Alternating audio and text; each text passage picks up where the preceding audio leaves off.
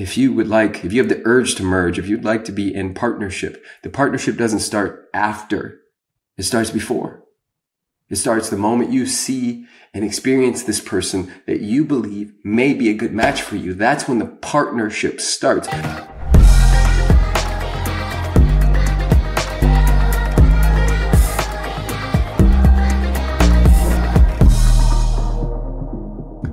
Blessings and blessings, beautiful soul. My name is Preston Smiles, and I help people get free from the inside out, regardless of their external circumstances. And today's podcast is about the real reason why men don't approach you. Now, I'm going to caveat all of this by saying that there are a multitude of reasons, but one of the main ones that I've noticed through coaching both men and women through the dating process and the relationship process is one that I believe is baked into the culture. And it is a new thing, not an old thing.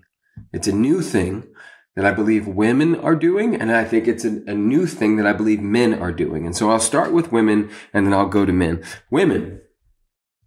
You ever seen one of those old school movies where the woman will be at a bar or something and she'll notice a man, he'll notice her, and then she'll drop her handkerchief. What she's doing in that moment is giving him an opportunity. She's signaling to him that it is safe for you to come over here and talk to me.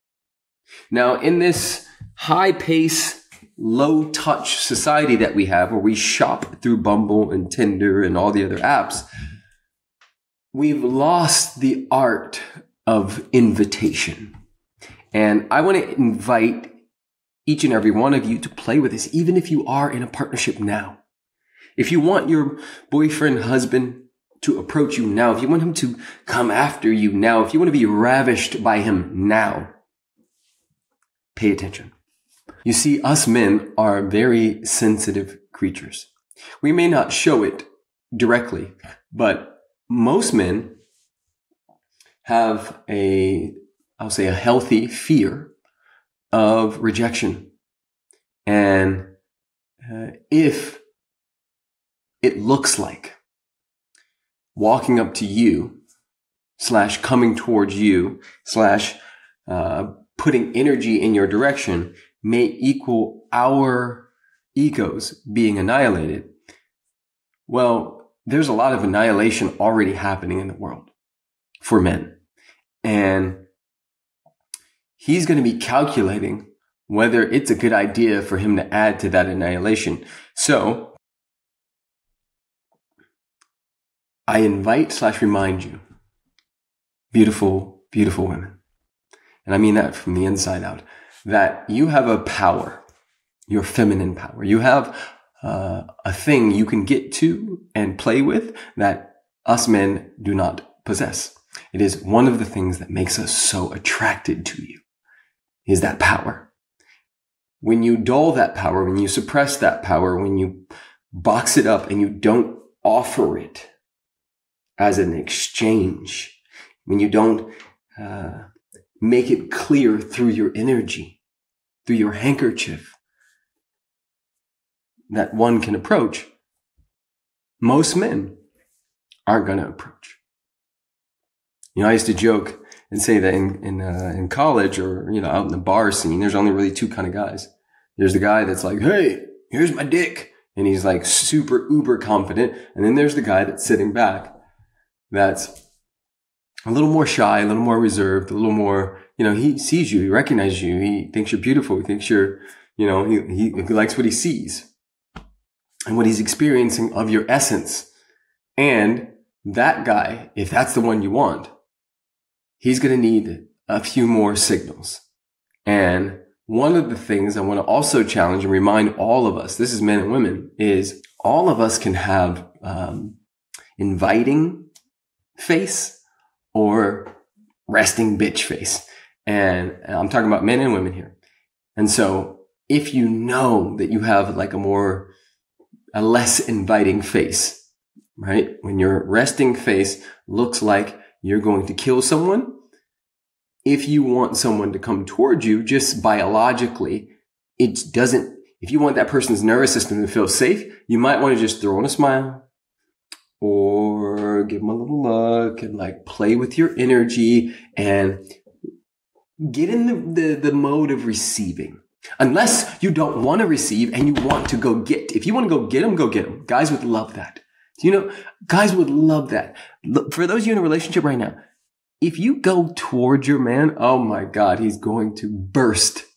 Because 99% of the time, he's in his mind going, I would love to kiss her, grab her butt, have sex with her, just hold her. And, sometimes she bites my head off. Sometimes, she's like, oh, it's my period. Or, the dishes aren't washed. Because some people, in order for them to be intimate, and right, we're not talking about all the way sex, but if the laundry is all over the floor, for some people, they can't be intimate until the laundry is put up. While my assessment of most men is it could be World War VII. All he sees is you because he's in single focus. While you're in diffuse focus, you're noticing everything. He's noticing one thing. And so lean in if you would like that as well. Now, the new thing for men as well is they've become so used to shopping through these apps.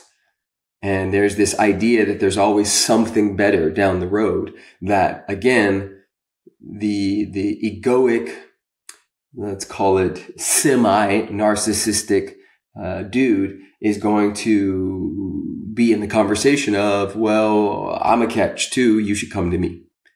And that's some new school young dude stuff. And these guys don't really know how to talk to women, right? They're so computers and video games and phones that they've lost the art of conversation. And so that guy is going to have a harder time approaching. And then there's the high value man who you think is attractive. He thinks you're attractive. He's still assessing whether your signals will equal success. Right? Because men do things for points. We play for points, whether we're conscious of it or not. And if he believes approaching you might equal his feelings being hurt, well, for the sake of his job and his energy and the basketball game he has later and all the other stuff, he probably is going to be a little more aware of what's going on. And again, our job is to help each other. Our job is to build bridges of understanding and love and connection. And while we don't want to go with societal norms of the man should approach me and the man should pay for dinner and this, that, and the other, I was watching Love is Blind the other day. And one of the women on there was saying how, she believes that a man should pay for everything. And the guy was saying, oh yeah, 50-50 for the bills and 50-50 for this. And she was appalled by that statement. And, there's a lot of takes on it.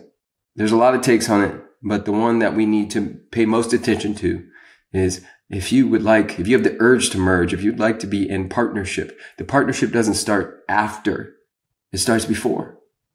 It starts the moment you see and experience this person that you believe may be a good match for you. That's when the partnership starts. So will you be a good partner and throw your handkerchief? Will you be a good partner and make eye contact and soften your heart and get in receptive receiving mode? Will you be a good partner if you don't want to do that and lean in and walk towards and say, hi, my name's Jesse. My name's Chrissy. My name's Susan. My name's whatever your name is, and approach and start it.